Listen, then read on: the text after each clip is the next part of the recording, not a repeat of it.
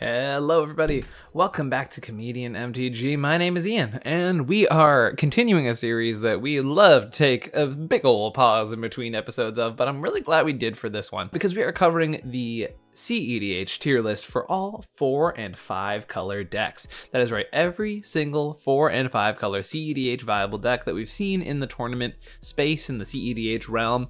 We're gonna be covering them today, ranking them from S rank all the way to heavy fringe, and we're gonna be talking about why these decks go in those places.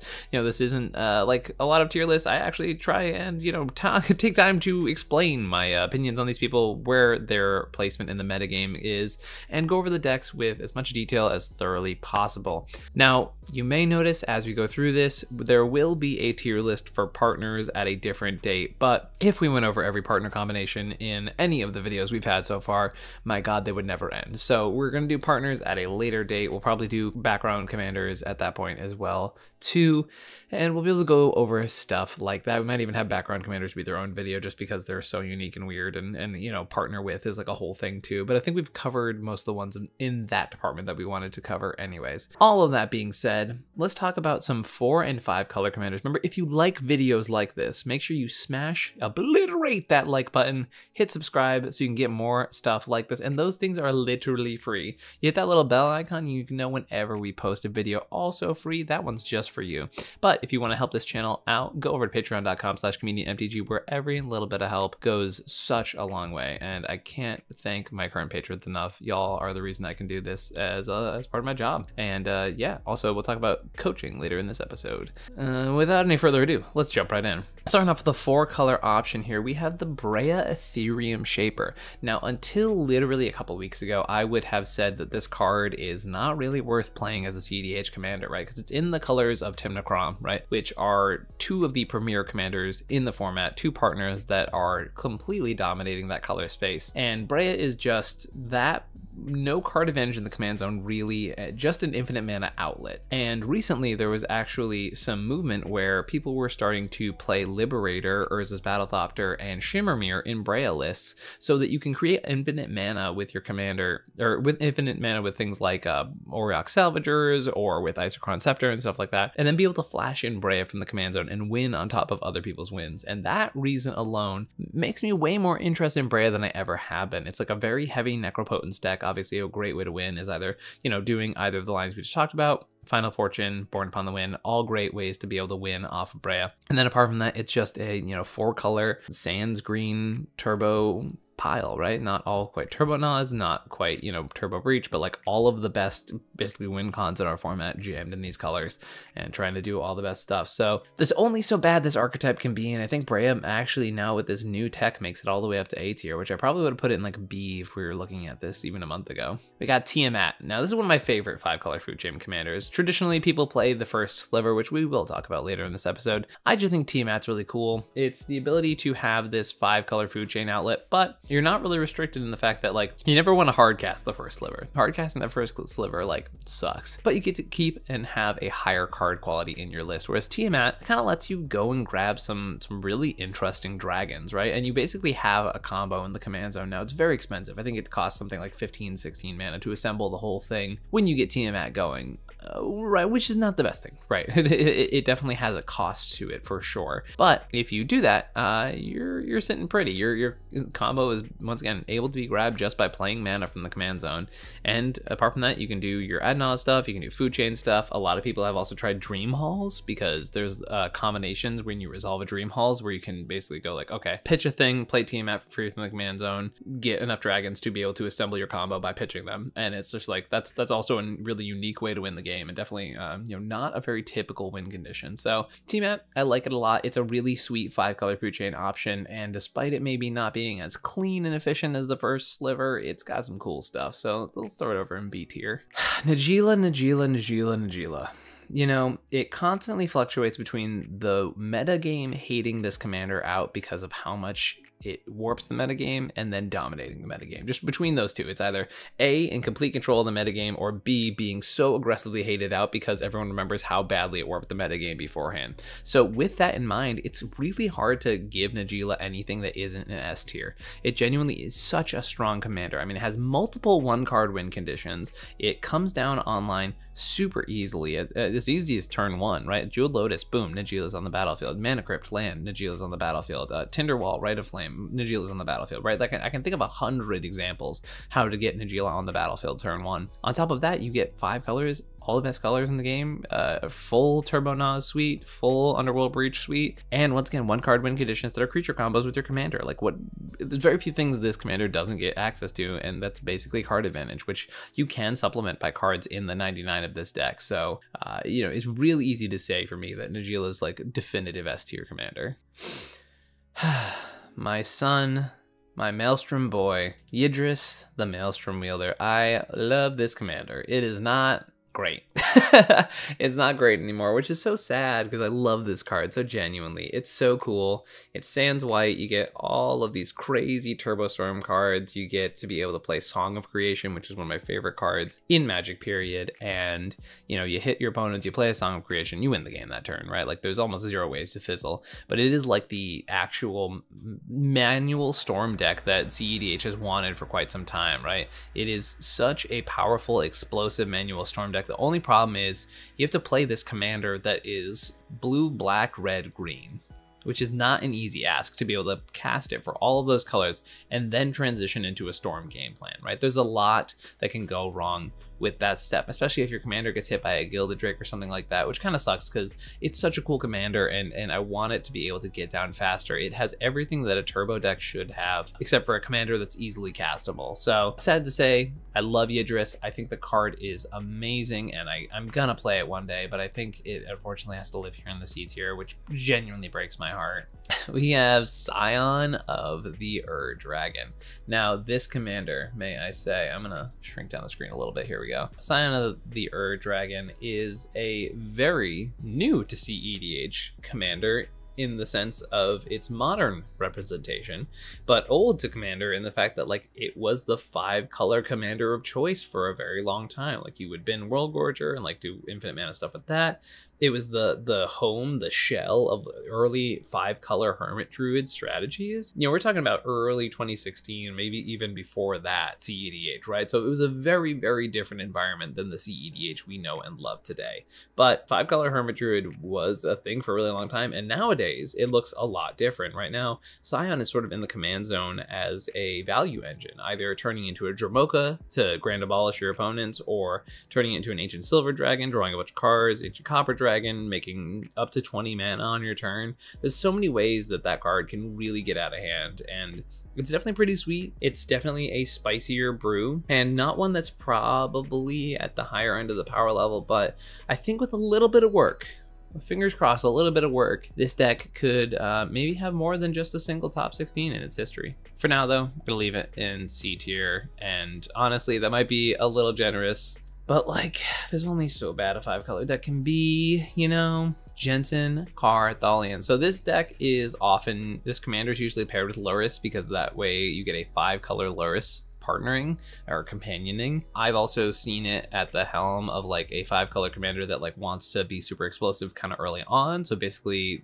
if you look at it kind of squinting, it's like a 5-color Rograk in a lot of ways, which is kind of interesting in that respect, right? It's not the best. It's definitely not as quick as Rograk, but for 2 mana, you have something that turns on your Mox Ambers, your Springleaf Drums, your Fierce Guardianships, your Deflecting Swats, your Deadly Rollicks. So it definitely provides a lot of value in the command zone, and definitely is a card that has a decent amount of upside. So I think this is one of the least explored 5-color commanders, and definitely has a little bit of room to grow and explore some new archetypes. I definitely have seen it mostly be relegated to Hermit Druid strategies, but I think it has a lot of potential, and I'm interested to see what happens with it in the future. Let's see.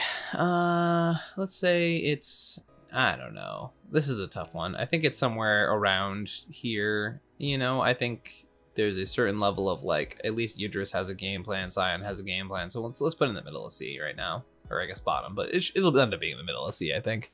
All right, we have Joda the Unifier, 5-color legendary Cascade Commander. This is a deck that people were really excited about at the printing of Dominaria United, and then sort of just disappeared off the face of the earth. This commander was one that people were talking about a lot, and it looked like it had a lot of potential. And I saw one top 16 by Tom MTG, who loves trying out the new spicy decks, and is really the only person I saw play this deck, except for like one other person who did not do well at a tournament way back in October of last year. So it's definitely been a deck that people were talking about, very, very excited about, and then just really ghosted.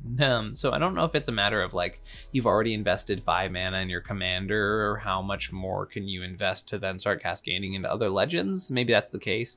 I just feel like it's like sort of this 5-color Craterhoof in the command zone, and there's only so bad like a 5-color Stax deck can be. But as we know about cEDH in general, Stax is just such an underexplored archetype week in, week out, and it's just one of those things that people really, really fail to put in the work for, because it's a hard archetype. It is very difficult to play Stax correctly, and I think this is just another case of a really solid Stax commander just kind of getting overlooked by how hard Stax is in general. So for that reason, I think it has a lot of potential still. It's still a card to look at every time I see it and go, one of these days I'm gonna break this thing. So for me, it definitely ends up at the higher end of B tier. Gigantha. Now everyone knows Gigantha as a companion, but Gigantha is not actually that bad by herself. I actually really like Gigantha at the helm of a 5-color like Storm Turbonauz type of deck, basically.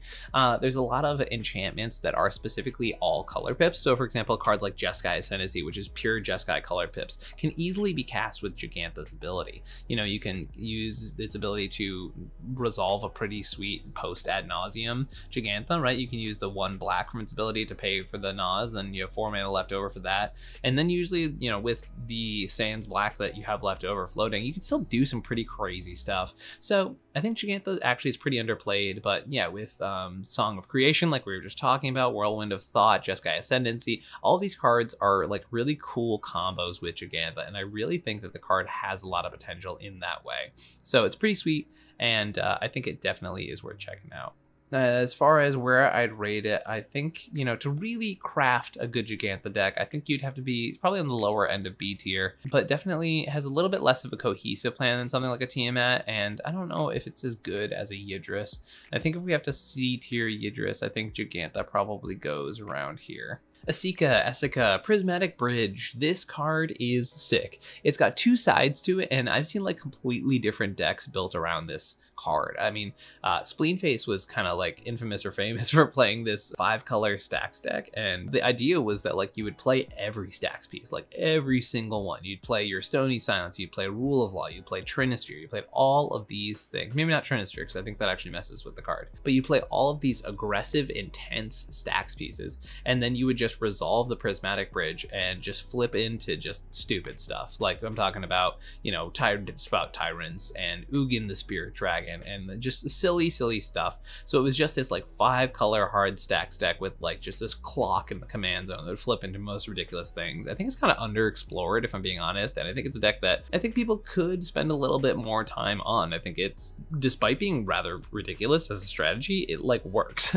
And I think that's the funniest part about the whole thing. And then Esika on the front half has also lent itself to a number of other combo decks in the format. So Esika being able to tap for mana, Jeskai Ascendancy from in the hands of Drake Sasser was a deck that he was playing with Esika for quite some time. There is also just a number of other archetypes and things like that that have been tried out with Esika. I know I've seen like 5-color mid-range decks, very similar to like what people do with you know, Kenrith nowadays. So I think Esika just has a lot of potential. The Prismatic Bridge side has a lot of potential, and I think for that it just gets like a high B tier. I don't think it's like A by any means, but I think it's definitely really solid. History has not been kind to you, my sliver friend. Food Chain First Sliver has been the premier 5-color food chain archetype for quite some time, but for some reason, it has just not been doing. But it's such an interesting deck because it has no card advantage in the command zone, but it is so clean and efficient at doing what Food Chain does, right? Being able to cast the deck, go through, win with Thoracle, all of that kind of stuff. And there's been some innovation as of the past few years. Some people are actually playing Humility with Food Chain in the first sliver because Food Chain can actually win with the first sliver's ability because it's a cast trigger. So you can actually win with Food Chain with a Humility on the battlefield. So that's a really interesting interesting archetype. It also leads to like some 5-color Turbo Nas style stuff. It's definitely a weird deck for sure, but a 5-color food chain with humility is a thing that people can play, and also a 5-color food chain in general, just a very strong archetype, something that is going to get a lot of dividends over the years, and it's a powerful thing to be playing. Unfortunately, it's just been being beaten up by a lot of the stuff in the format. Rule of Law Winter was like a really bad time for food chain. You know, when Rule of Laws were dominating the format, it didn't matter if it was a Turbo Nas deck or a food chain deck, they both got hit by Rule of Laws. Now we're under a heuristic study meta, right? So every time you're casting your food chain combo, you're just drawing people cards, and there's no way you actually get to combo off through all of that. So all of that being said, food chain is in a bit of a tough spot, and it's sad to say, but hopefully as we go into the future, we get to see some really cool food chain stuff, and maybe, as I said, this new version of food chain playing 5-color humility, maybe it's a thing. Maybe it's a thing.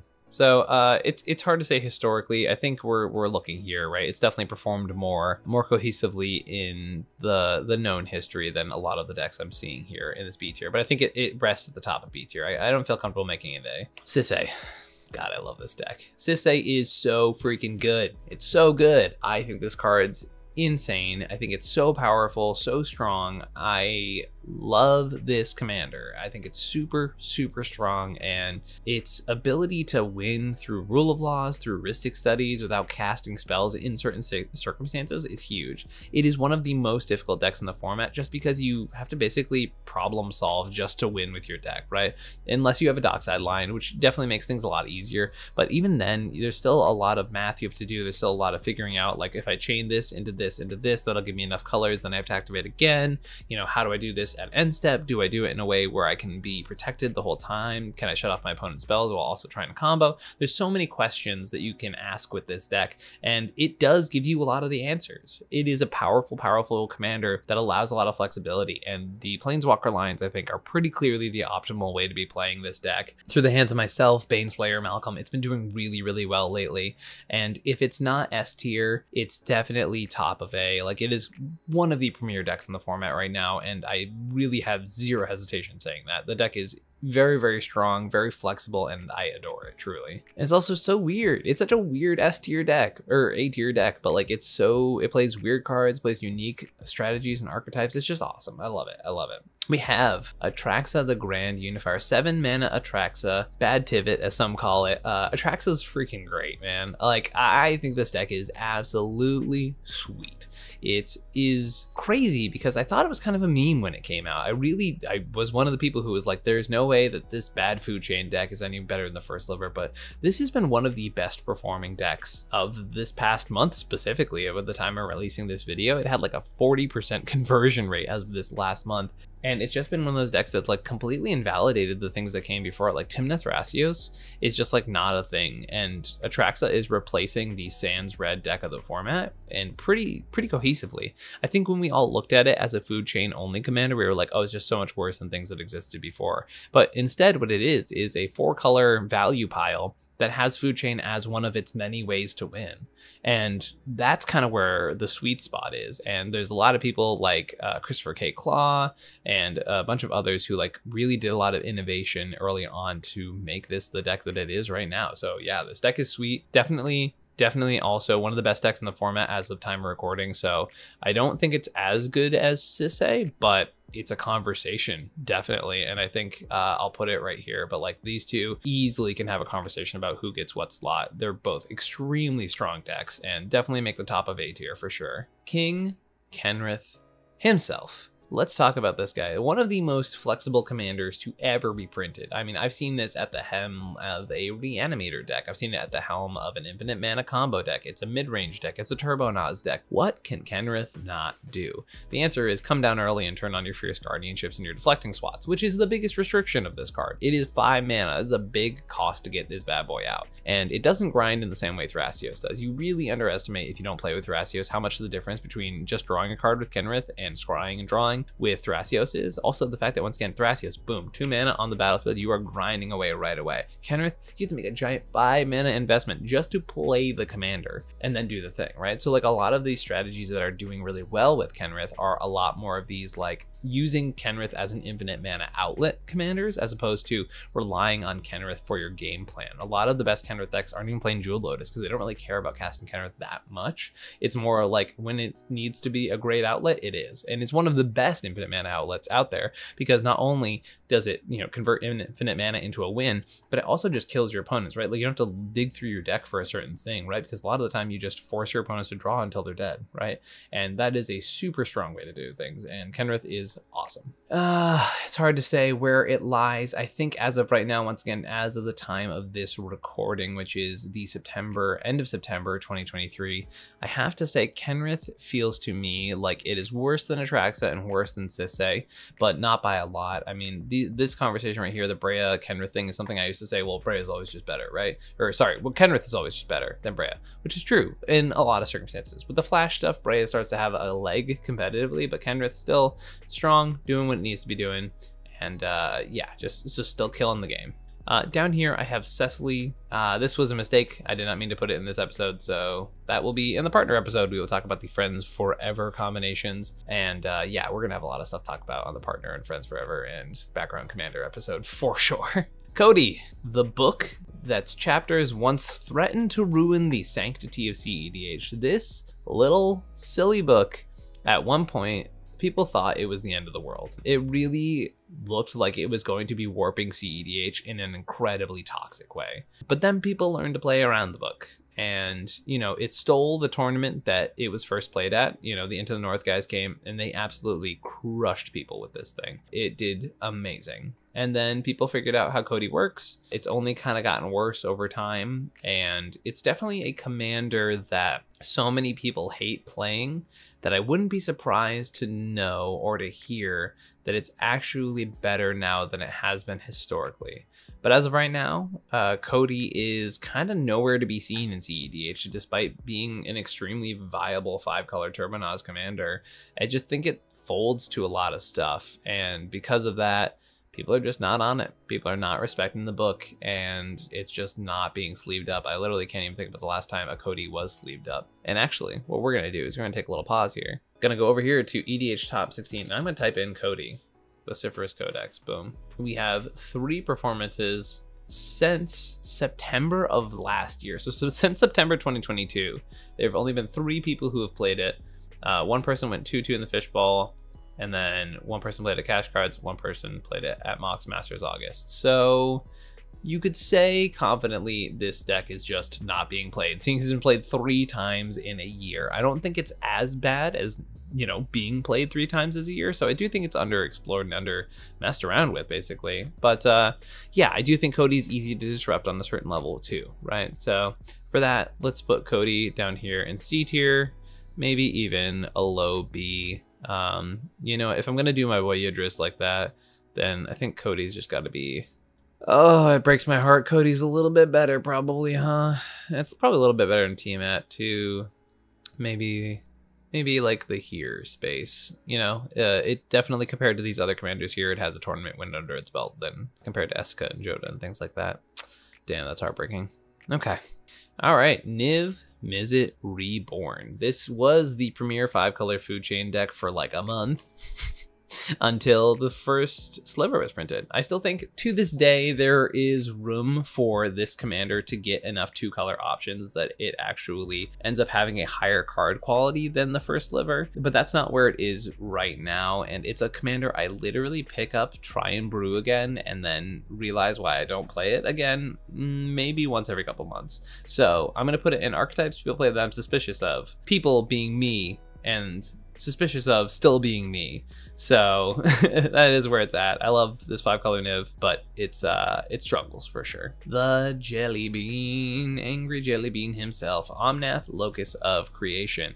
Now, despite it being a terrorist in Pioneer and Modern, it has just been okay in cEDH. The biggest problem is the other Sans Black decks in the format kind of do what this deck wants to do, just a little bit better. And the fact that this commander does not have card advantage in the command zone, and it's also not an infinite mana outlet outlet kind of makes it a little bit worse than the other options that exist currently in these colors. So you have decks like Akiri Thrasios and Bruce Thrasios just putting up better results than Omnath has in the past. Now, it's still an infinite mana outlet with a meal. It's still an infinite food chain outlet. It still works with a lot of different things. As of right now, though, the bean has not been there and has not been putting up results. So it's strong. Yeah, I mean, the ability for it to like crack a fetch land and make 4 mana is definitely really strong and really powerful. It's just not getting there in the same way, which is rather unfortunate. And before we go on any further, let's talk about cEDH coaching. Now, you can receive cEDH coaching through me on this channel here. If you want to receive coaching from the person who has more wins with different cEDH decks than any other person for the past 2 years, feel free to hit me up at email at comedianmtg@gmail.com, hit me up on Discord, or you can find me on Twitter as well. Coaching has 2 forms now. One, which is one-on-one coaching, where we sit down over call on Discord and talk about the areas you want to improve on, whether it's, you know, helping make a deck more viable, whether it's talking about politics and how you do better on that, mulligan skills, all of that type of stuff. Or there's gameplay coaching, which you can sit down with me and 3 other people, and we will sit down and just play some cEDH, and between games we'll pause, talk about options, things like that. If you have interest in any of those, please hit me up on either, once again, my email, comedianmtg@gmail.com, my Discord, or my Twitter. Thanks. Further ado, let's get back into it with our last commander here. Tazri, the Beacon of Unity, our last commander here. This one's just interesting because it is the only 5-color commander with an infinite colorless outlet that actually has the potential to win the game that turn. Now, there's technically that Sliver, the Sliver Broodlord or something like, or Hide Mother, that also can convert infinite colorless outfit to infinite bodies, but this one can actually draw through a deck and get to a point where you can draw your whole deck and present a win. Problem is, it's one of those things, kind of like Kenrith, but a little bit, you know, once again, colorless. You don't get to play all of the best creature options because, you know, you only can get party cards off the top of your deck, right? Which is where you get Diviner's Wand that turns into infinite draws. But you have to play some less than perfect cards in your 99, and then it's an infinite colored mana outfit. It's an infinite colorless mana outlet, but it is still one of those commanders that hasn't really seen a lot of play because the commander itself doesn't really do a lot, right? As compared to a deck like Thrasios decks, the activated ability is actually way more relevant for a thing like Thrasios. So Tazri, it's, I think, actually still pretty viable. I think it's a very, very underexplored commander, as I think a lot of people just kind of wrote it off as like a more gimmicky commander, but I think it probably goes here around the seed tier, probably a little bit better than Gigantha, and I think surprisingly maybe around here, just under Yidris in the C tier. Still think it's very good, just has kind of been unproven and no one's really put a lot of work into it. But that's our 4 and 5 color tier list. It definitely is not as long as some of the other episodes because when you go into 3 and 2 color combinations, my God, are there a lot of combinations. Hopefully we will have time to do background commanders soon and friends forever and partners. And that's basically it for remaining stuff. And this is definitely a thing I want to try and update as time goes on. I know people really enjoy these tier lists and I know people really enjoy the conversations around them. And I am so curious, what do y'all think about some of these results here? I know people are going to agree with certain things that I've done here and definitely vehemently disagree with others, and that's totally awesome. And I'm excited to hear what y'all think. Please tell me in the comments below. This is some cool stuff, and I love making these videos. So I hope you enjoyed it. Thank you all for watching, and I'll see you next time. Peace.